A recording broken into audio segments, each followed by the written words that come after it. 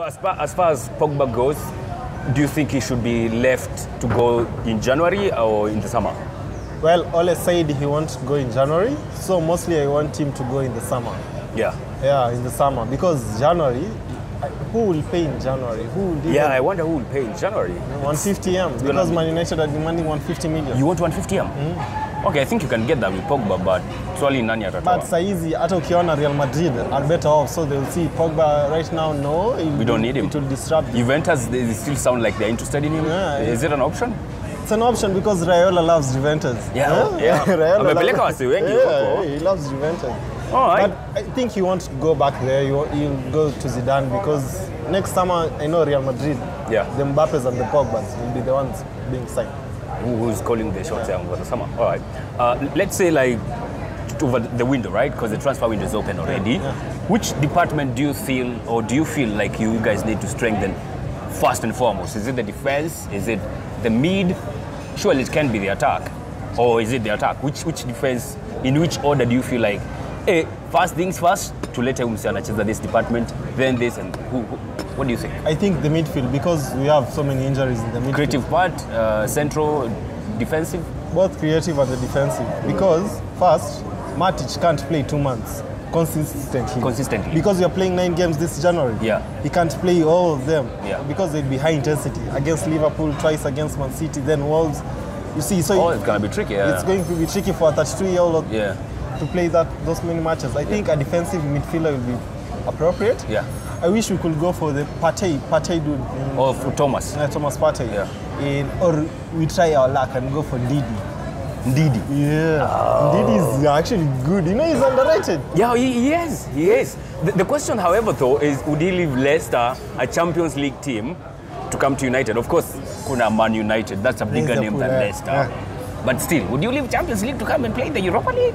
If I was Ndidi, you know, yes. if you don't qualify for the Champions League next season. I think that will be up to him because it's easy. We can give him all the money once. Yeah, exactly. That's exactly what I want to say. Like, you guys can lure him with crazy wages. Yeah. But if you give him crazy wages, he won't play for the badge. He'll play for the money. Yeah, he'll be playing for the money. That's the problem that you've been doing most transfer windows. We're giving people crazy wages at first. Yeah.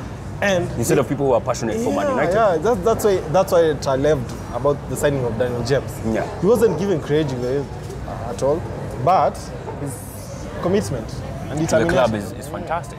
You need guys who feel like, shit, I am so fortunate to be playing for Man United. Not, oh shit, I'm getting paid. I'm getting paid like 200k per week. Man, this is insane. Yeah. That's the first thing. And then the second thing, the Man United. No, it should be Man United. Then, of course, I'm getting some good wages. Comes with the performance over the season. Precisely. Yeah. All right. So a defensive one and an attacking one because Pereira not it. Pereira. How old is he?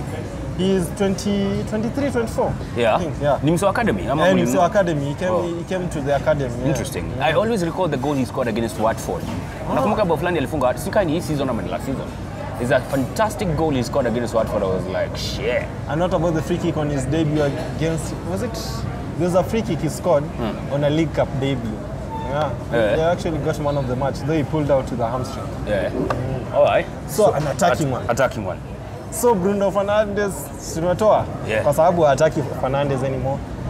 I don't know Eriksen. Eriksen is a viable option, but will he choose us or PSG? That's the question now. Especially even Tottenham, would they be willing to sell to their rivals? But Mourinho doesn't mind selling to their rivals. I see. Mourinho is saying maybe he will let go of Eriksen because he has someone in mind. Shida ni on this akienda summer ni free. Yeah, so they have to sell in January. Yeah, but they'll have to. Otherwise, imagine letting Eriksen go on a free, bro. 27 prime midfield years. Yeah? Nah, that would be insane. They cannot allow that one to happen. So I think that would be an interesting one to watch over the summer. No, over the January transfer window. All right, so midfield, all right. Where else? Defense, we are not that badly off, though we are letting go of Rojo. Rojo, yeah. Rojo is going. I hope Bailey will recover and be consistent. When is he expected to come back? I think end of this month he'll be back. End of January. Because he started training. Yeah. So I think that will be a nice backup plan. Plus, we're just selling Chris Smalling, so you'll have to acquire another defense. Are you finally going to sell him? Yeah, I read somewhere he had agreed to go to Roma permanently. For 20 million only. Wow. And you have Phil That's a Jones steal. still there, still How fair are you still doing Mr. Own Goal? imagine. And the amount of players you have sold and you have left And Phil still Jones. letting that guy to survive in your club. It's That is actually- amazing. yeah, You it's got to love Man United for that. He's actually the worst player of the decade. I love Phil Jones. Oh, yeah. I think he'll easily suit that criteria. There's this dude, left back, Williams. Brandon Williams, Yeah, the kid. he's looking like the real deal, bro. He is the real I deal. was watching the Wolverhampton games. Yeah. Traore hakuwa anawasumbua like he normally does at other clubs. And I was thinking like, shit, are you trying to tell me in Williams amejaribu like kuweka Traore? I didn't want to buy that. You know, it doesn't sound nice to me as a rival. But it's the truth. But it's the you know, truth. if it was Shaw is so fat.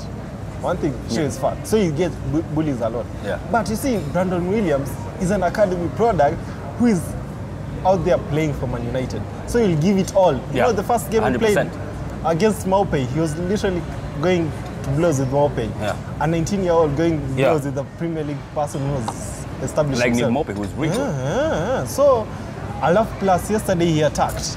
Yeah. As compared to Shaw, where he sits back. He gives the ball to Rashford, then he doesn't bombast forward. So yesterday you saw Williams attacking forward. I think like Shaw is maybe good attacking wise, but not that good defensively. Is he good both sides at all? No. Yeah, he's not. I feel like he has pace, so he can make a good wing back or someone who's helping out in the left wing.